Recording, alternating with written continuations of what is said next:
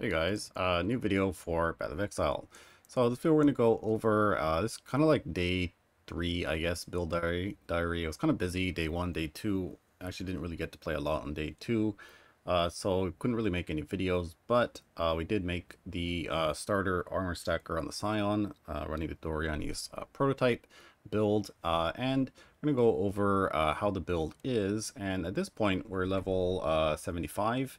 And I swapped over at level 74, and we'll kind of go over what it would look like when you actually swap over from like your leveling build, right? Because I think a lot of people, maybe not a lot of people, but I get a lot of questions about how do you swap over, and a lot of people try it and it doesn't really work out, or and it is kind of clunky in the beginning because obviously you don't have a lot of points to do everything, but I'll just kind of go over in this video how I'm doing it, right?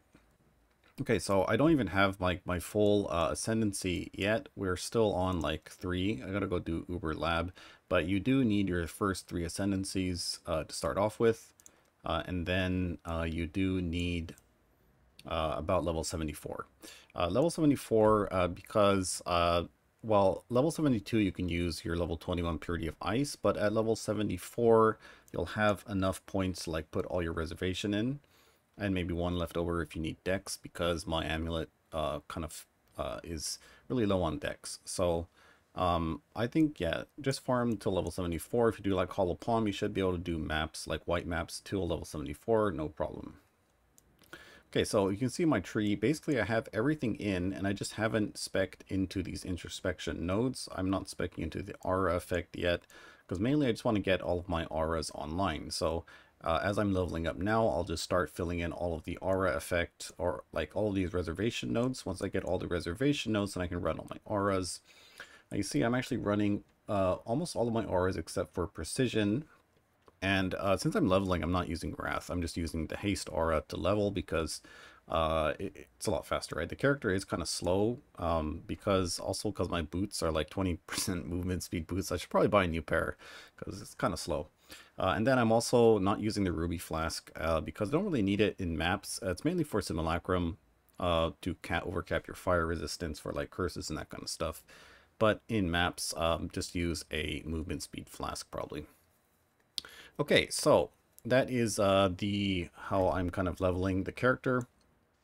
I decided to go with the Smite of Divine Judgment for now, and ideally I would like to have another red socket here, but I corrupted my chest before I colored it, so kind of screwed right now, but I guess it's not really the end of the world.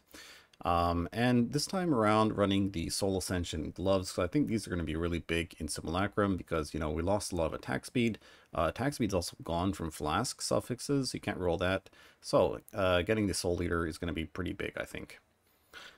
Okay, so also I'm using the String of Servitude because if we look right now at my resistances, we're like barely there, right? So if I used my other belt, the Mortal Flesh, I'm actually probably not going to have enough resistance to actually run the belt and have you know, a good amount of resistance. So for now, String of Servitude. Other than that, the gear is pretty much everything like I recommended in the starter POB, except I guess the gloves too, right? Originally I was going to go Shaper's Touch, but I just wanted to get the Soul Eater stacks because they are pretty fun. All right, so let's go over, let's see, we went over some of the gear. I think that's about it. Why don't we run a quick map so you can kind of see what it looks like. I mean, it's not going to be pretty, guys, but until we level up, it's kind of, we just have to kind of deal with it. So let's see if we have a map. All right, you can run Cemetery. Let's do this. Reduced effect on curse auras. All right, should not be a problem.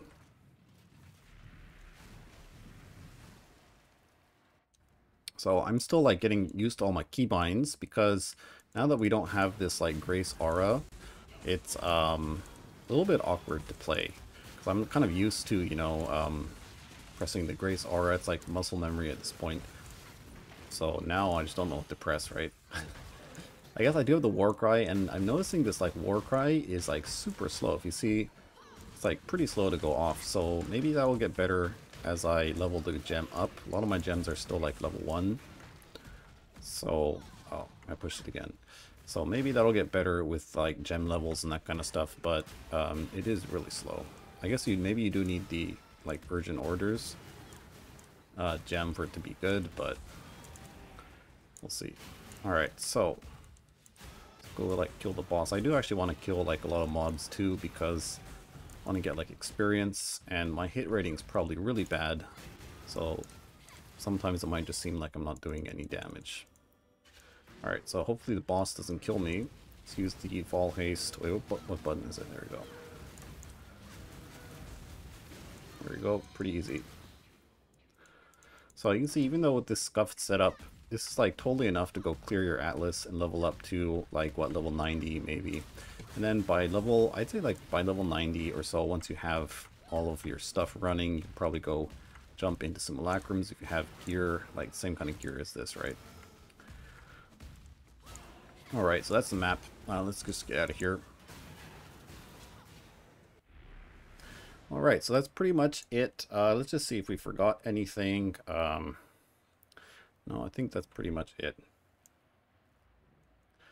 Alright, so that'll be it for this video, guys. Kind of quick, but we do have a lot of work to do. We're going to be leveling up in the maps.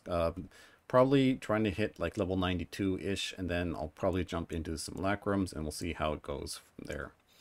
But that's going to be it for this one, guys. Thanks for watching, and I'll see you next time.